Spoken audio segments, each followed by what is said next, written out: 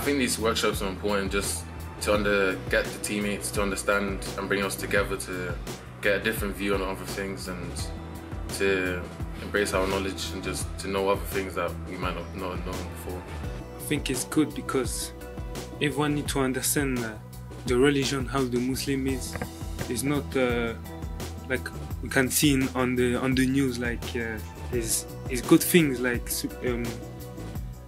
the God, why we do the 5 prayer a day, everything.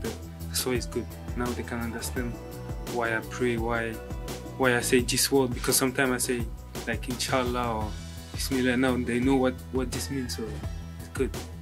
I think it's fantastic. We've done this before and there's always been positive feedback from all of these, and the result we've always seen is it's removed a lot of the stereotypes and a lot of questions players have always had in their mind. They've either been afraid or they've had the opportunity to question people about these, so we've kind of answered them without their questioning basically. So a lot of questions have been answered here, and I think a lot of them have gone back with a very good mindset of exactly what Islam is, what their religion is, what the message of the Muslim faith is, and this has for sure and certainly helped their colleagues in accommodating for the rest of their colleagues as well.